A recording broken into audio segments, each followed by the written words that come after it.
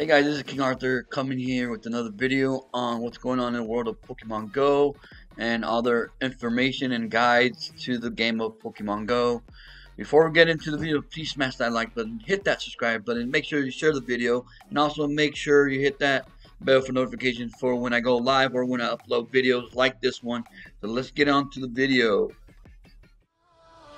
Built an empire of sound as the bridges were falling down in the midst of endless time. Alright, Pokemon Go started Community Day event guide. So yeah, during this, if you're a spoofer, then you can play today in either in the major Asian countries like Japan, South Korea, New Zealand, Australia. You can even start playing around like maybe 4, and then or 5 if you want to play at 5, which we're gonna play at around 5 o'clock in today's live stream. So yeah, Starly is coming out finally. I've never gotten this Pokemon as a shiny ever in the game of Pokemon Go, in the game of Pokemon, the whole entire series. So it's gonna be the first time ever getting it. So like, let's read into the article. Pokemon Go July 2022 Community Day focuses on Starly, the normal and flying type Pokemon. Starly Community Day will feature a heavily increased spawn rate of Starly with an increased chance to find a shiny version of it, as well as a special move for its evolution, Staraptor, to learn. Our Pokemon Go Starly Community Day guide explains how to find shiny Starly, Staraptors, meta relevance, and how to make the most of your Community Day. Community Day event takes place on July 17th, 2022. That's a Sunday, 11 a.m. all the way to 2 p.m. in your local time. As usual with all Community Day, you can buy a special Starly Community Day ticket for $1 to unlock extra special research tasks that award more Starly and candy. How do I find a shiny Starly? Community Day events have a heightened shiny rate for featured Pokemon, so if you're playing, you should be able to find several shiny Starly. So like guys, I'm gonna tell you how to find them real fast. You know how like you're just gonna encounter them, catch them, and stuff like that. You want more shinies during Community Day? You just skip all the ones that you're not gonna get. Everything that's not shiny, don't catch it. Catch every shiny Starly, but if you encounter them, if you encounter just a regular Starly and you're just clicking and clicking, just go bypass that. You have 3 hours, so if you want to take an hour, you want to take an hour and a half, which is half of the Community Day, you can take an hour and a half, and you probably get like 10, maybe 15 shinies. Just go around, walking around, and just clicking and clicking and clicking, and then on your second, maybe on the second half, you can start getting your candies and stuff. But the other stuff is just for the first hour and a half. I recommend you go and just start looking for the shiny instead of just catching everything and then wasting your time catching. You can waste your time catching either at the halfway point, or maybe you want to do 2 hours of shiny catching. Shiny hunting, and then the rest is just getting candies.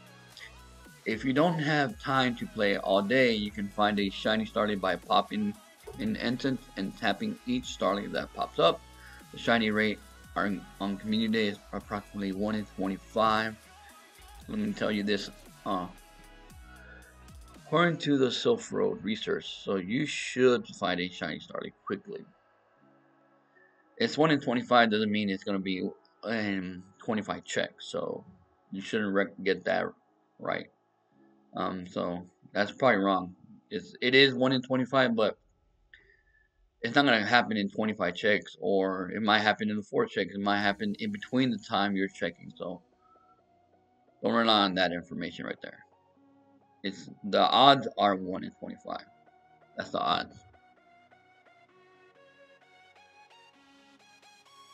Also with the incense, I have used incense on a Community Day, which was Mareep.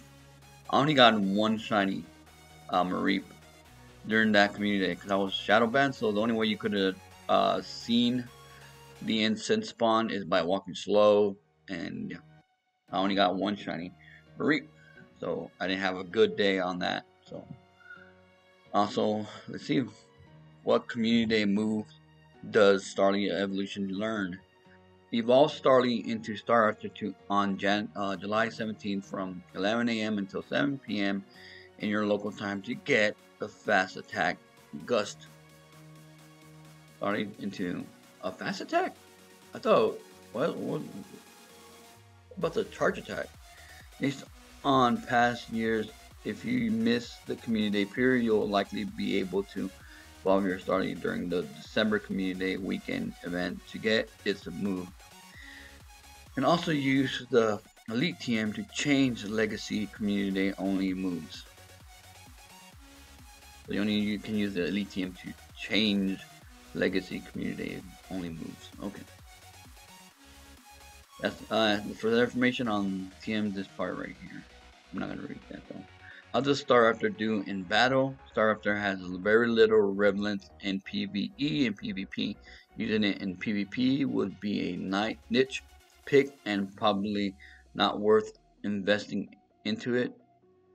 If you're hellbent on using Staraptor in PvE raid content, you can set it up with Gust and Brave Bird, but it's a massively outclassed by our other flying types like Moltres, Yveltal. In addition to this, flying types have little use in raids as there aren't many bug or fighting type Pokemon to raid against.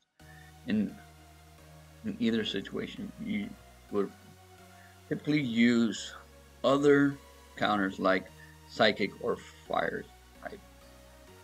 How do I make the most of Starly Community Day? During the Community Day event period, XP gained from catching Pokemon will be tripled and catch candy will be doubled. Oh shit, you're getting double the candy too? Wow, okay. You can use lucky eggs to boost your XP gains even further.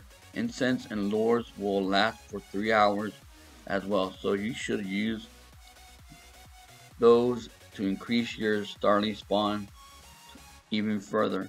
If you have the resource to Mega Evolve Aerodactyl, Pidgeot, Charizard, Y, Kangaskhan, or Lupini, you will also get 1 extra Starly candy per catch due to either normal or flying type. So guys, I will leave a link to this article in the description, and please do, if you still have not at this end of the video, and if you still are at the end of this video, please smash that like button, hit that subscribe button, please share this all over, and also hit that bell for notifications if you want to know whenever these types of videos are coming up, and also when my live streams are going up, which I will be doing a live stream today, and I'll see you there.